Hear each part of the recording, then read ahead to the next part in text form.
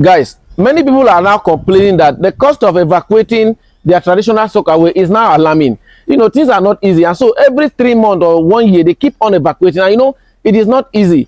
That is why many and many more people are now embracing this, what we call biodigester. Guys, gone are those days where we talk about those traditional soakaway. I am talking about even the 1% of the 1% of Nigerians, those are politicians, are now abandoning the traditional soakaway. Everybody is welcoming this biodigester.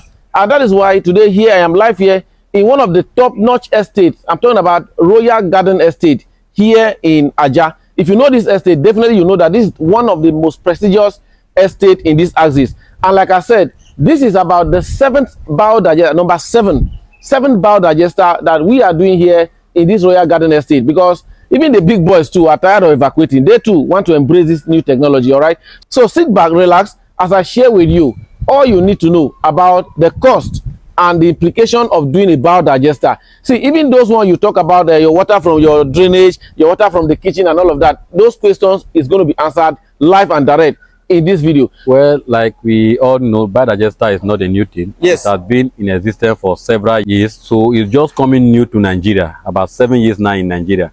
And this is what a lot of people have been using in most of the top-notch estates, like the one we are here. We are currently in Royal Garden, like you said, here in Ajah axis of Lagos State, in Lekki axis. So you can see what these people are doing. There's nothing new about biodigester. It has come to stay and to eradicate the old traditional soakaway that we all know. A lot of people here that are doing that did soakaway, today they are not going back to biodigester because nobody wants to waste money. Yeah. And diesel now, the cost of diesel is high, so the evacuation is even high. And we all know the advantages of biodigester. They are more to be compared to the traditional soakaway that we know. All right, most people complain, especially in this waterlogged area like Lekki and its axis. They complain that sometimes the process of doing it is a bit difficult, unlike the dry land. How do you manage that? Yeah, because it's a new thing now, a lot of professionals are coming out that are not really professionals in the field. So that is why we see a lot of things. They are not putting a lot of things into consideration. But here we put everything to consideration. Like here now, we have several apartments that are being used. Like we are doing 2 in this very particular house now. And we'll still do a separate water area where the kitchen and the washing machine is going to be directed to. Okay, so what you mean is that the water from the kitchen and the washing machine will be directed to a separate tank? Yeah, because of the volume of the washing machine waters. Washing machine often, some washing machines are about 30 liters.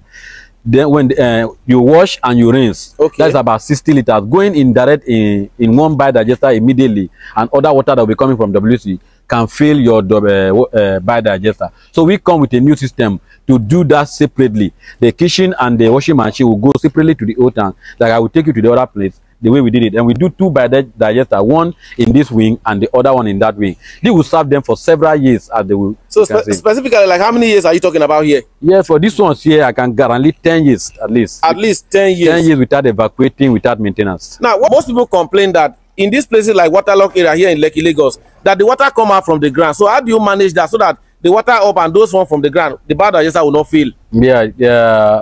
Those questions have been asked severally, especially in Lagos State, okay, where the other state doesn't have those issues. But Lagos State, you have to put that to consideration.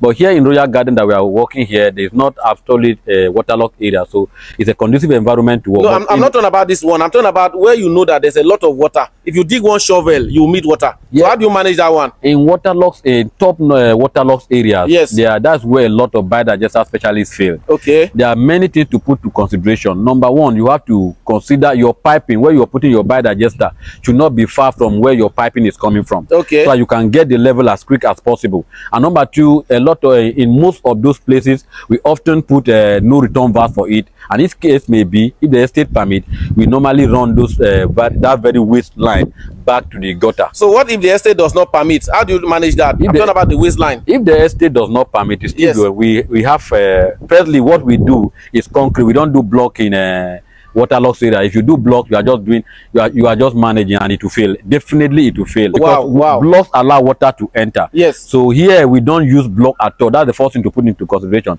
Then secondly, you must also put a no return valve for it. If there's no return and there's no return valve for it, the water will absolutely go back to the digester. The thing there is that the water should not go to the biodigester itself. Okay. Now, well, I know most people want to ask about the cost. Can you tell us a bit, like, if you say you don't use blocks in your own, can you tell us relatively, I know the cost might not be very accurate, but relatively, how much should people be looking at? That's what a lot of people have been asking subsequently, and they want to know really what the cost really is. There's no specific cost for a biodigester. It depends the terrain. And just like you're asking me about the waterlogged area cannot be compared with uplands areas. But for go and come, because of the material that have skyrocketed, some of the biodigester we are doing here is between 1 million to 1.2 million. And well, some people say that they can do biodigester with 300,000, 500,000. I've heard of such cases before. If you follow those same ones that they did, you understand that they fail in due time. They fail. Why? Because they want to manage what they are not. You know, some people, because of the, why will I put it? Because of the way it is done, they are not trained professionally to manage terrains. You want to just take, because you did it here in uplands area, you want to do the same thing in waterlogged area, it will definitely fail. And that is why many people are going in cheaper one. Cheaper one are the one failing now. Painting biodigester to be as if it's not working. All right. Now, when you say biodigester, are you saying that this work also include the plumbing work? Like when you are doing your biodigester, do you include plumbing work in it? No. Like you can see the one we did here, we only position our pipe where the plumber will run his pipe to that point. So basically, you are saying around 1 million to 1.2 can get the biodigester done here. 1 million to 1.2 can get a biodigester done, but if you want to do concrete in upland area, it can go between 700 to 800. Okay, for upland area, like dry land. Dry upland like this. We have been to Port Harcourt. We've been we have received many calls from Abuja and other top places. Top places in Nigeria are the ones doing biodigesters. Okay, so do you have any advice you want to share with our viewers just before I let you go? Yeah, to our viewers, I would definitely say you should not cut corners to do biodigester, because it will definitely bounce back. You will definitely know you cut corners. Do it well. It's better to do well or not at all. That's my advice for all our viewers and those that have been following on. We have done about 7 biodigester here at Royal Garden Estate, particularly about 7, and nobody have called us for any maintenance or anything.